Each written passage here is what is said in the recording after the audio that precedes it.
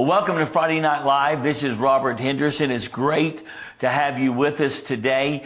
You know, we've been talking over the last several weeks out of 2 Corinthians chapter 10, where the Apostle Paul said the weapons of our warfare are not carnal, but they're mighty in God to the pulling down of strongholds. And then it begins to list some other things. And what Paul was actually dealing with there was how to change the mindset of a culture.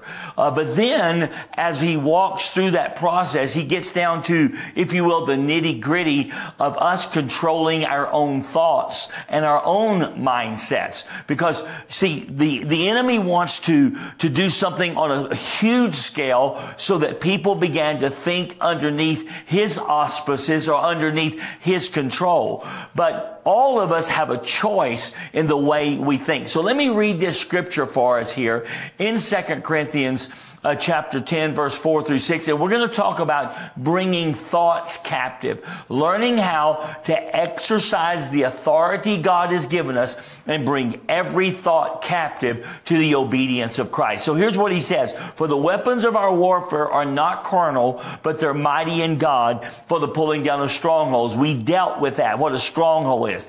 Casting down arguments. We talked about arguments, the things that the enemy contends to grab hold of the thinking of an entire culture, and every high thing that exalts itself against the knowledge of God. And that's where the Antichrist spirit comes in and begins to exalt foreign ideas, alien ideas that began to take root in culture and dictate the way a culture thinks. And then it says, and bringing every thought captive to the obedience of Christ, and being ready to punish all disobedience when your obedience is fulfilled. And we'll deal with that next week. So here's what we're going to talk about today. How to exercise the weapons of our warfare and actually take captive any and every thought that is foreign, that is alien, that is in contradiction to who God is in our own lives on a personal level. So we've looked at strongholds, we've looked at arguments, and we've looked at high things. Today we're going to talk about every thought being brought into captivity. Now listen, to bring, and I've been doing this for years, to bring every thought captive to the obedience of Christ, that takes spiritual activity and an exercise of authority. In other words, it is a discipline that we learn to walk in. We don't let our thoughts control us. We control our thoughts. Now, most people let their thoughts control them. But we don't let our thoughts control us. We control our thoughts. So you got to understand, feelings come out of, or wrong feelings, if you will, come out of incorrect thinking. If you can change the way you think, you can change the way you feel. But that requires exercising the authority Jesus has given us and taking those thoughts into captivity and causing them to come under the dominion of Christ. Now, let me give you a statement I heard years ago, and some of you may have heard this, because it illustrates how powerful a thought can be, whether it's a wrong thought or a right thought. Watch this. It says, sow a thought, reap an action. Sow an action, reap a habit. Sow a habit, reap a lifestyle, and sow a lifestyle, and you will reap a future or an eternity. Now, I'm going to go back over that again. Everything starts with everything begins with a thought. Watch what he says, or watch what he said. Sow a thought, what happens? You reap an action. If you think about something long enough, it will give birth to an action.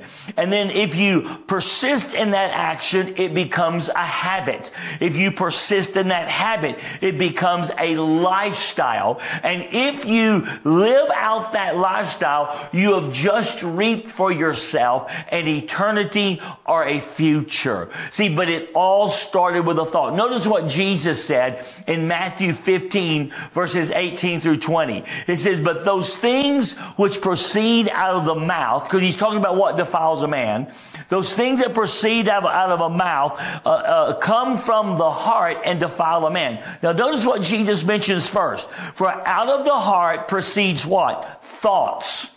See, he lists thoughts first. Out of the heart proceeds thoughts, murders, adulteries, fornications, thefts, false witnesses, blasphemies. These are the things which defile a man, but to eat with unwashed hands doesn't defile a man. Now, so here's what he said. He said, these things come out of the heart, thoughts. If you don't control the thoughts, it can eventually lead to murders, to adulteries, to fornications, to theft. See, thoughts are, everything starts, I don't care what it is, everything starts as a thought. So notice that this is the first thing that Jesus mentions. So we are told that we have to exercise from the authority we have been granted. We have to exercise bringing every thought captive, bringing every thought captive to the obedience of Christ. Now that word captivity, it's an interesting word. Here's what it means: to lead away captive, to make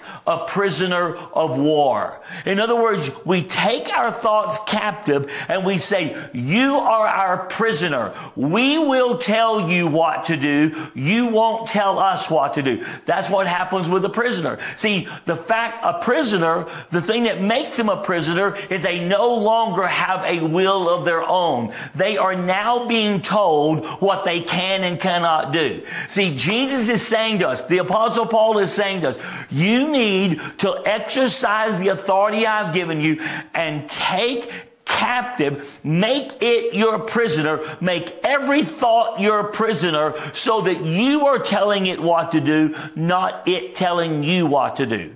So thoughts are very, very powerful things. Now, let me give you another scripture. Philippians 4, 6 through 8. Watch what he says. Be anxious for nothing.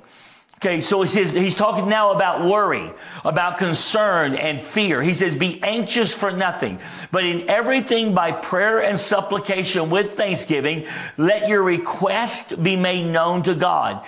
And the peace, watch this, the peace of God, which surpasses all understanding, will guard your heart and mind through Christ Jesus. So watch what he says. He said, a proper prayer life will bring you into the peace that passes understanding. In other words, the situations may look like you shouldn't have peace, but the Spirit of God, because you have taken control of the situation through prayer, the Spirit of God is assuring you that everything's going to be okay. See, when it says it will guard, that word guard literally means a sentry standing, looking down the road, testifying back to you that's what's coming towards you is good and not evil. That's what that word means. So you got to understand, when you pray, when you control things through your prayer life, the peace of God will assure you that even though things might look out of order in the natural, what is coming towards you is good, and you can put confidence more in what you don't see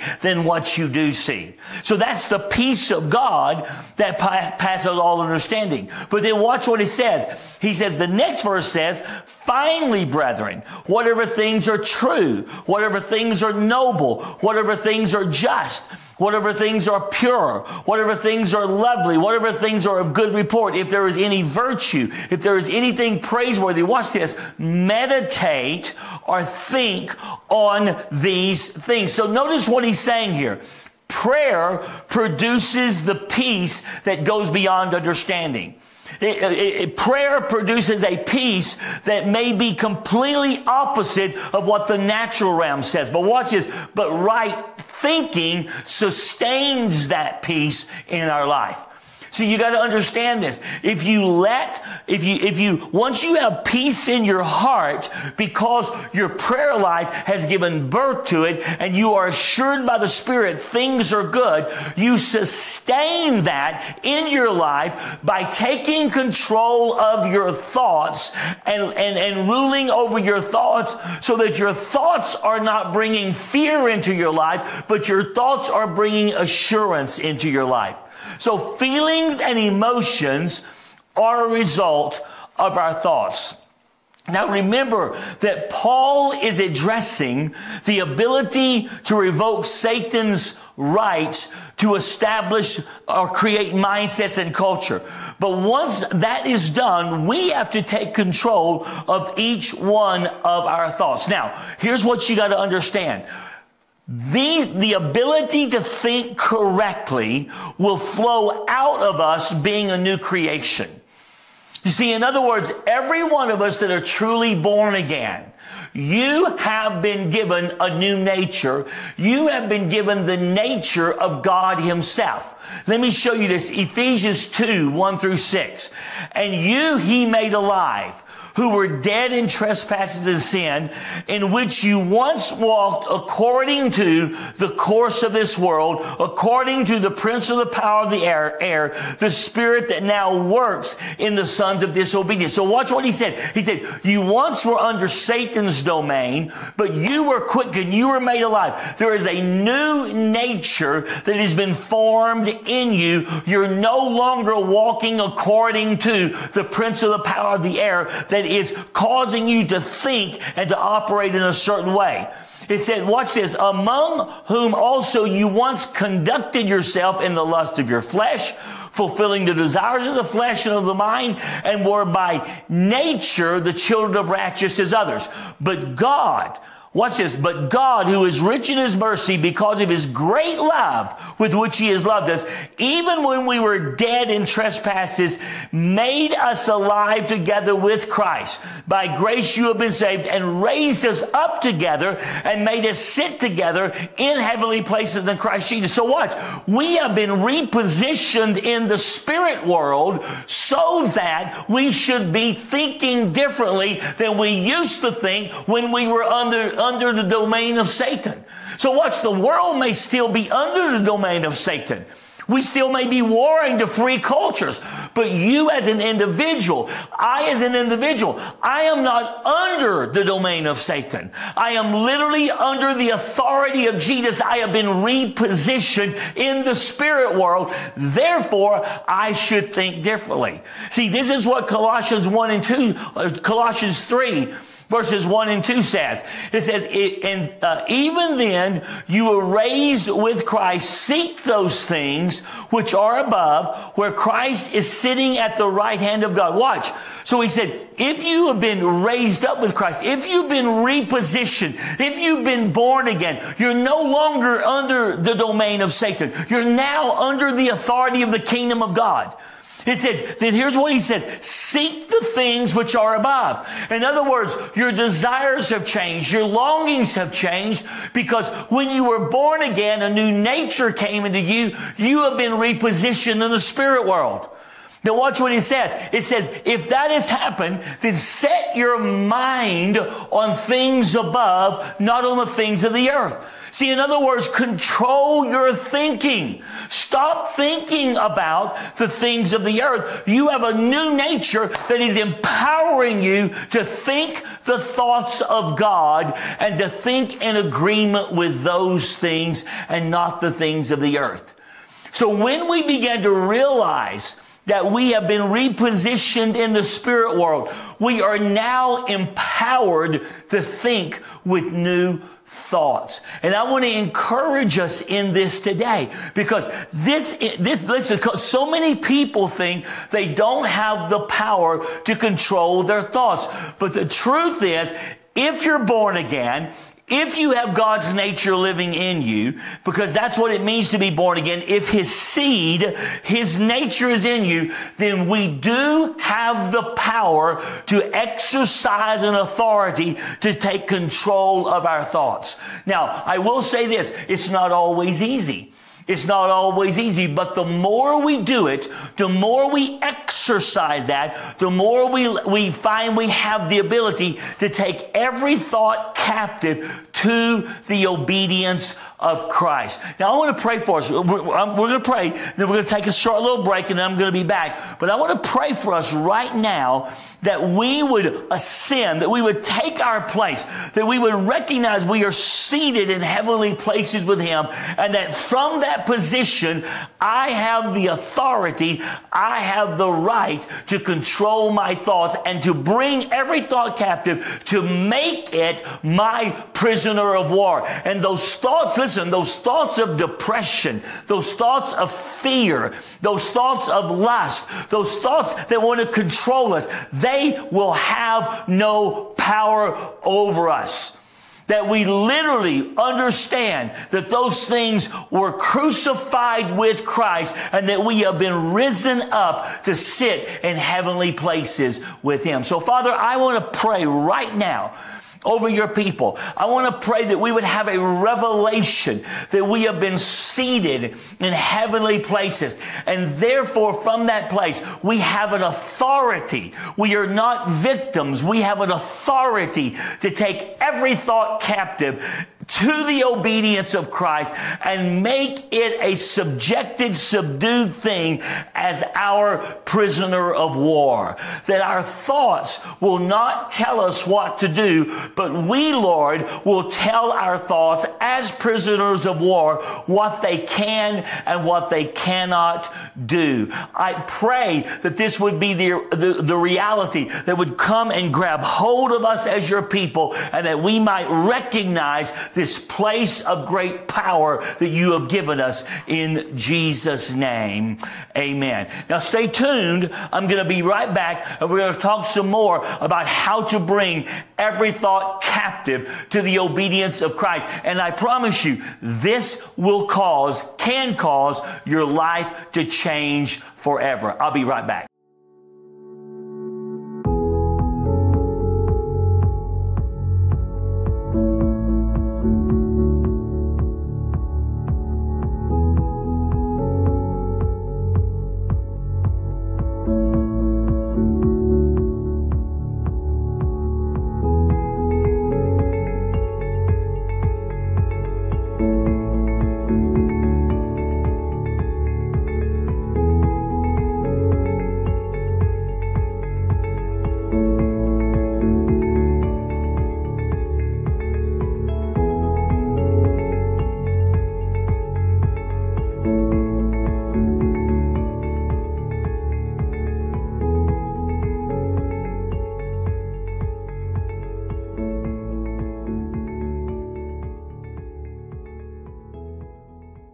Well, welcome back. I hope you enjoyed those announcements. We want to keep you communicated with. We want to keep you up to date of what's going on, or what's coming about, what's available to you. We want to empower you. See, one of the things we're here to do is to empower you. Probably the main thing we're here for is to empower you to live a victorious Christian life and to find out that you are a victor in Christ Jesus, that in Him He always causes us to triumph. Amen. And so we're going to continue to talk now about some keys to bring every thought captive. Again, this is a huge thing, that we learn how to exercise the authority we have been granted so that we control those thoughts that seem like want to run rampant, or the temptations that come, or whatever it may be, that we have the power and the ability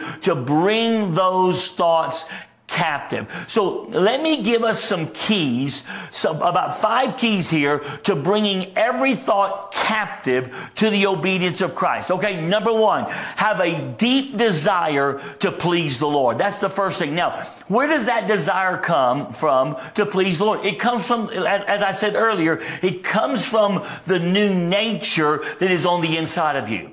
You see, none of us in the natural have a desire. The Bible actually says that before we were born again, we were aliens and we were at enmity with God. We were in enmity with God. What does that mean? That means we were God's enemies. We were God's enemies. We were against God. But see, when we are born again, God comes into our heart. His very nature, who He is, comes into our life. And now, instead of being the enemies of God and being at enmity with God, we are friends of God. Well, with that goes this deep desire to please the Lord. So why do we want to control our thoughts? Why do we want to take captive our thoughts? It's because out of that nature that is in us, we have this deep desire to please God. We have this deep desire to live holy. We have this deep desire to be a people of purity because we have been born again. Listen, none of us have that in our old nature, but that is a part of the new nature, of the nature of God that's in us. So let me show you the scripture. 1 John 3:9. Whoever has been born of God does not sin. Now, that doesn't mean we can't sin. What the writer is saying is that if you've been born of God, you're not going to persist in willful sin. Because you can't. Because you will be miserable. You will be miserable. The conviction of the Holy Spirit, the new nature that's in you, you're going to see it, won't allow it. So whoever has been born of God does not sin. For his seed, or his nature, the nature of God, his seed remains in him. It's in us. It said, and he cannot sin because he has been born of God. See, John is trying to get people to understand that when we are born again, the nature, the seed of God, the desires of God, and this is what I say about his nature, it makes you hate what you used to love and love what you used to hate. It literally just turns things completely around so that you now have a brand new set of passions that drive your life. Okay, so he says, if I've really been born of God, if his seed is in me, it says I cannot sin and be happy in it. It says because his seed, his nature, watch, remains in me. It remains in me, and I cannot live that way anymore. Why? Because I have been born of God. It's what we read earlier in Ephesians chapter 2. That which was dead came alive in us. So what happens? With that comes this deep desire and longing to please God. It's so deep within us. We want to please him with every passion of our heart. And the desire is there to please him. And it's a driving thing in us that is compelling and driving us forward into new realms of purity and even new realms of holiness. Now watch Genesis 6 verse 5. Watch what it says. Then the Lord saw that the wickedness of man was great in the earth, and that every intent of the thoughts of his heart was only evil continually. See, this was the state after the fall. That by Genesis chapter 6, after Adam and Eve have fallen, this is the state. That the thought of man's heart, every intent of the thought of man's heart was evil continuously. In other words, he only thought thoughts that were opposing God, that were against God. Why? Because that's the old nature. But see, in Jesus Christ, please remember, when Jesus died on the cross, he didn't just die for us, we died with him. That old nature that thought evil thoughts continually, it died with Jesus on the cross. And that new nature that is in us is now desiring to serve God and think correct thoughts. So, Father, I pray right now, let that just become the reality in the heart of us, your people. We are born again. I want you to say this out loud. Say, I am born again. Therefore, I desire to please God. Therefore, I think the thoughts of God.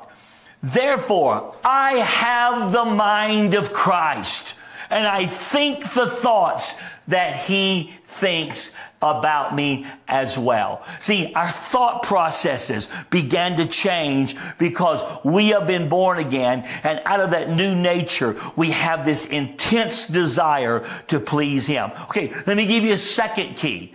A second key is secrets are revealed. Secrets are unveiled.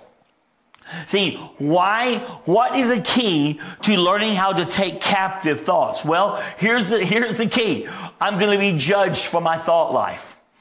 I'm going to be judged. I'm going to stand and give an account for my thought life. In Matthew chapter 9 and verse 4. So you got to understand this. Here's Jesus, if you will, walking the earth. He is walking the earth as a man, but he's also God. And so the powers of the Holy Spirit are moving through him. So watch what it says in Matthew 9 and verse 4.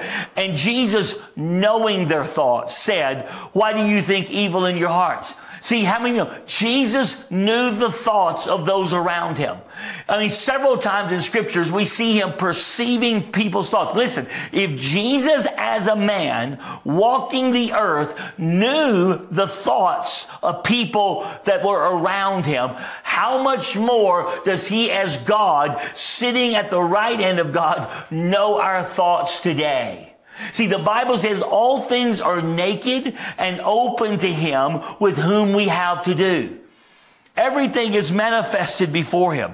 Everything is seen before him. There's nothing hidden. The Bible says there's nothing hidden. He knows our thoughts. And so what I find in the Lord is that whenever I first began to serve the Lord and was a Christian, he dealt with my actions. Maybe he dealt with my words. But I promise you, the longer I walk with God, the more he wants me to learn how to control my thoughts, because he comes and even deals with the thoughts of my heart. Just like Jesus did when he walked the earth. Romans 2, verse 16. In the day, watch this, in the day when God will judge the secrets of men by Jesus Christ according to my gospel. See, Paul said, look, you got to understand something. There is coming a day when God will judge not just the things that everybody sees. God is going to judge the secrets of men. What are some of the secrets? It's our thoughts. It's our thoughts. And I say, Lord, I want to think right thoughts. I want to think holy thoughts. I want to think pure thoughts. I want to think right thoughts about others. I want to think right thoughts about myself. See, do you understand self-image or identity is all about your thought life? It's all about your thought life. That you are thinking, the thoughts you think about yourself determine the identity that you have or the self-image that you carry. Listen, if you can change the way you think about yourself, if you can change that inner dialogue about yourself, then you can change the way you see yourself, the image you have of yourself, the identity of who you are. See, God will teach us how to do this. But I have to realize I am going to give an account before God. I will stand and give an account before God of the secret thoughts of my heart.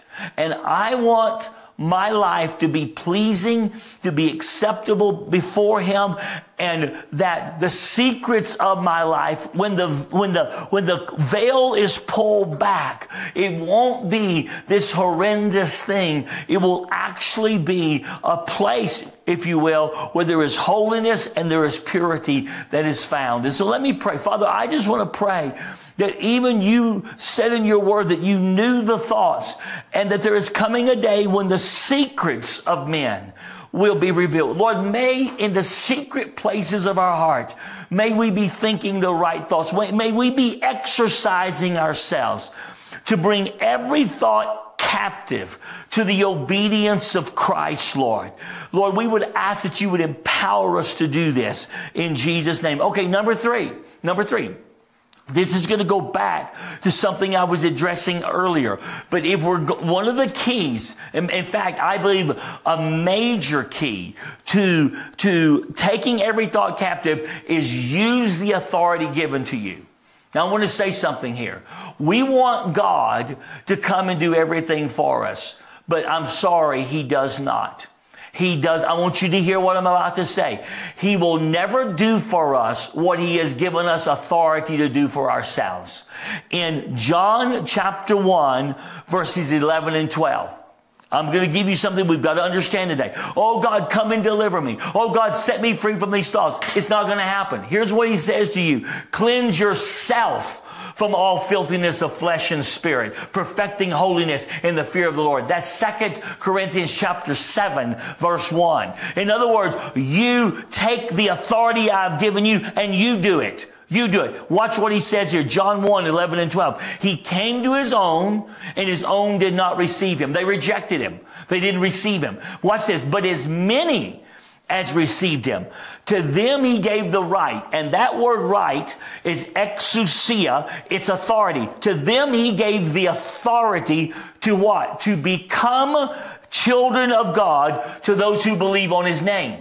Notice what he says. He says, when you come and you receive him, we talk about receiving Jesus into our heart as our Lord and our Savior. Well, you need to understand, when you received him, he gave you an authority to take control of your life and to be transformed and to become children of God. That's why Jesus said, be perfect as your Father in heaven is perfect. Take control of your life. Everything that is opposing God, that is out of an agreement with God, you have been given, I have been given the authority to subdue that thing and say, no, my life is going to line up with him. See, that means we use the authority given to us. Some of us need to stop being spiritually lazy and use the authority that God has granted us and subdue thoughts and every other thing under his authority so that our lives began to change. Now, people throughout the ages have made this mistake. Even Moses, for instance, made this mistake. Moses literally, he's standing at the Red Sea with the Egyptian army pushing against them, and he is crying out to God to deliver them. And God says to him, why do you cry to me? And he says, what did I put in your hand? There's a rod. It is an instrument of authority. It's the authority of God. He says, stretch the rod out over the Red Sea and you divide. Watch. God was not going to do for Moses and the children of Israel what God had given Moses the authority to do. We must realize we have to rise up in our authority, and God will help us, but we have to rise up in the authority we have been granted, and we need to use the rod of that authority and subdue and remove everything that would be hindering us so that we can come into the glorious liberty of the sons of God. So using the authority of God is absolutely essential. This is why Paul tells us that we are to take captive or bring into captivity every thought to the obedience of Christ. That's something I'm supposed to do. Now, God gives us grace, and we cry and we ask him for mercy and all sorts of things, but I have to choose to move in that direction and to exercise that realm of authority so that the thoughts began to be subdued under the Lord, and I learned to think out of the mind of Christ that the Lord has given me. Okay, number four. What are some keys to bringing every thought captive? We need to guard our gates. Guard the gates. 2 Peter 2, 7 through 8. It talks about how God delivered righteous Lot, who was, watch, he was oppressed by the filthy conduct of the wicked in Sodom and Gomorrah. For that righteous man, watch this, dwelling among them, tormented his righteous soul from day to day. Why? Or how? By seeing and hearing their lawless deeds. See, seeing, the eyes and the ears are gates. They are gates. And so, Lot was not guarding the gates. He was looking upon, he was so, the culture was so prevalently wicked that literally he was hearing and seeing the deeds of the wicked, and that was having interest, and it was vexing his righteous soul. Why? Because it was making him think thoughts that he wouldn't have otherwise been thinking. And he was a righteous man. I'm here to tell you, many people, many righteous people are living vexed, bewitched lives because they are not protecting the gates.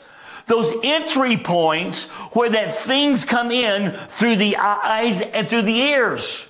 And listen, we live in a culture where that it's full of filthiness and full of wickedness and all sorts of things. We must guard the gates. We must determine what we look at, what we see, what we hear. We must guard the gates. The mouth is another gate, by the way. The things that come out of our mouth, Jesus said that's what defiles a man. We must guard the gates so that we think correctly.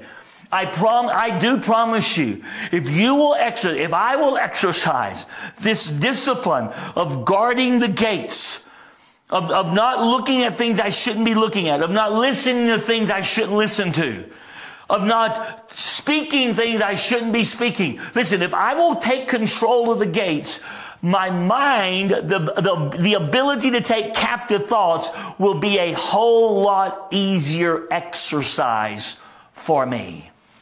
I remember years ago, whenever I was trying to become free from some things. I'm talking about in the 80s, if you will, late 70s and 80s, as I was surrendering my heart to the Lord. Listen, I had to stop listening to secular music. I just did. I had to stop in that season from hearing any secular music because the secular music was literally bringing a defilement. Now, I'm not telling you what you should and should not do, but I made my mind up right then that I would only listen to Christian music. And I'm telling you, that was a huge decision that allowed my mind to begin to be renewed. According to Romans chapter 12, my mind began to be renewed so that I began to think in a different way, and I came into new realms of victory.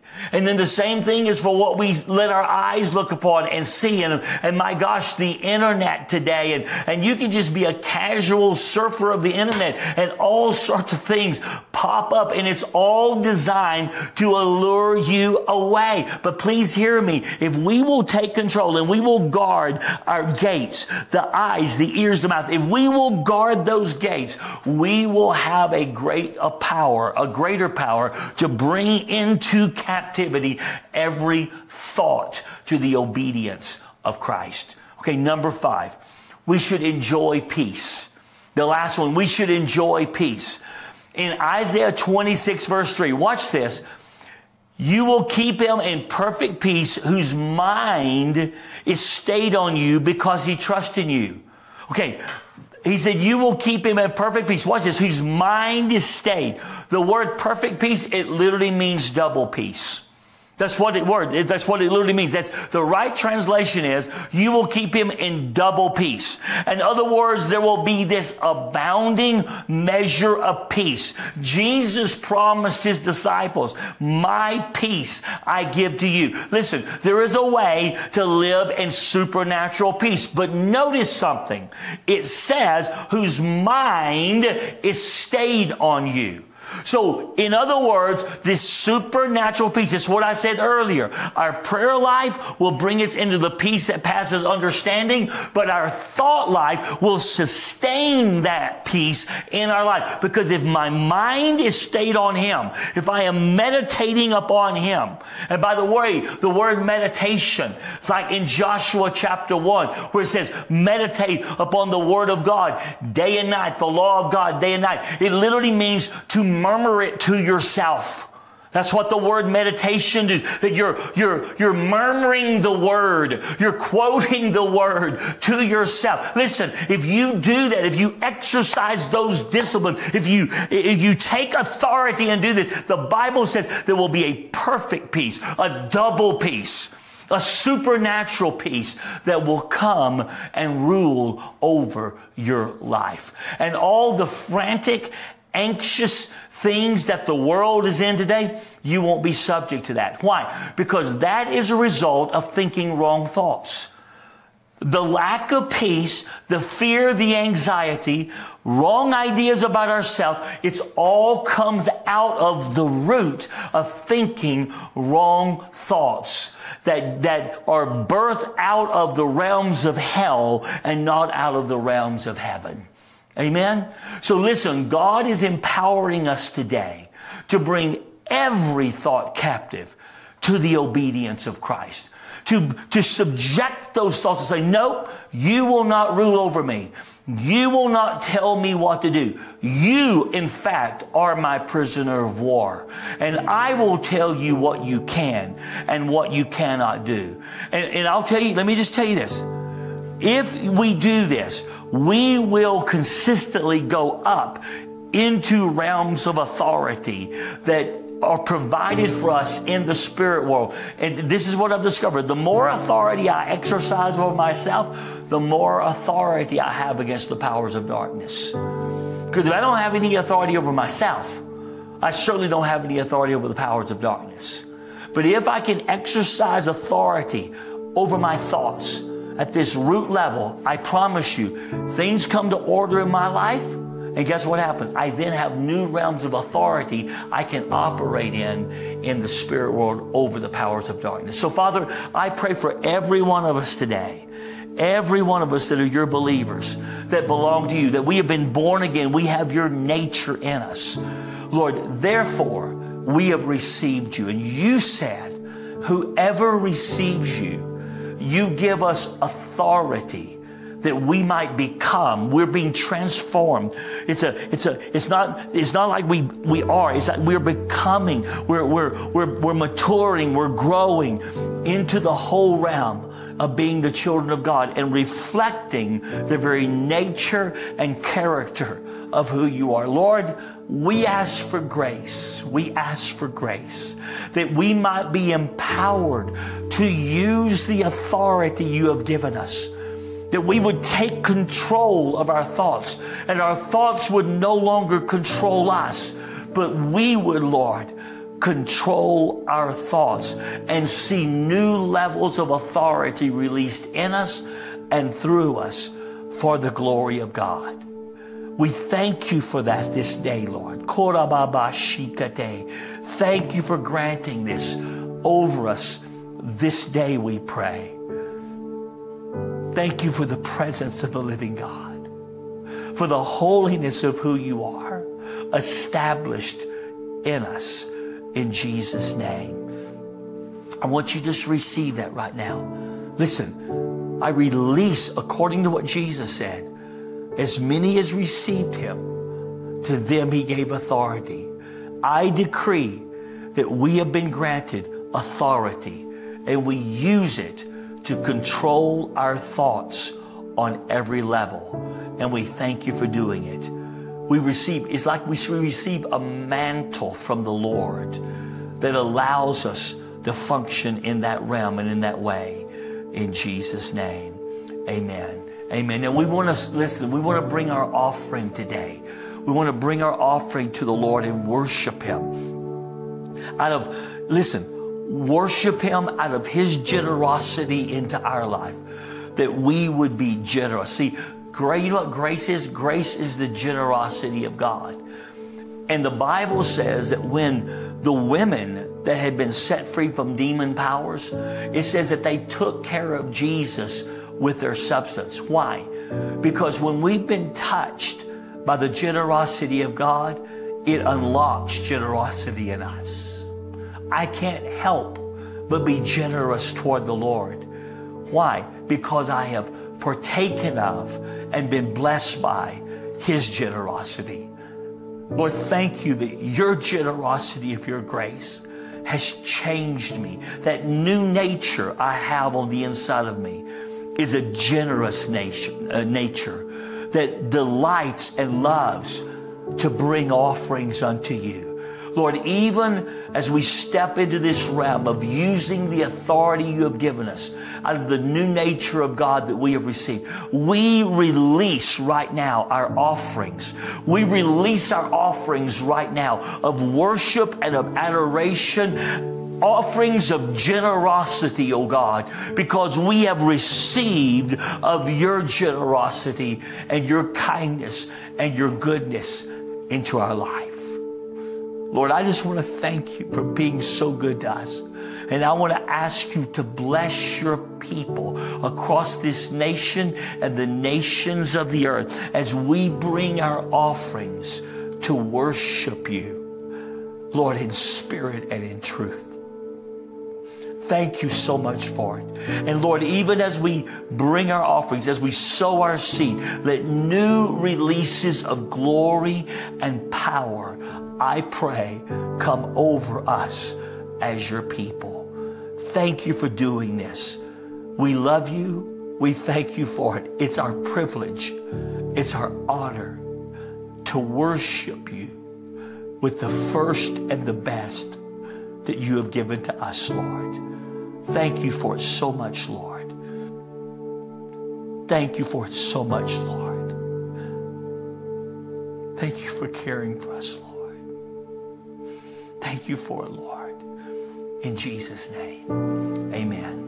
Amen. May the blessing of God be on you. Thank you for being a part of Friday Night Live. Thank you for sowing. Thank you for bringing your offerings and worshiping Him. We love you very much. It's a great honor to be with you. You are a part of GPAC. These times are times of empowerment, where the word of the Lord and the law of the Lord and the secrets, the mysteries of the kingdom are unveiled and go into our life so that we can be empowered to live life and to walk in an entirely different way. May the blessing of God be upon you. Thank you for being a part of who we are and what we do and allowing us to be a part with you. May His grace abound over you. We'll see you soon.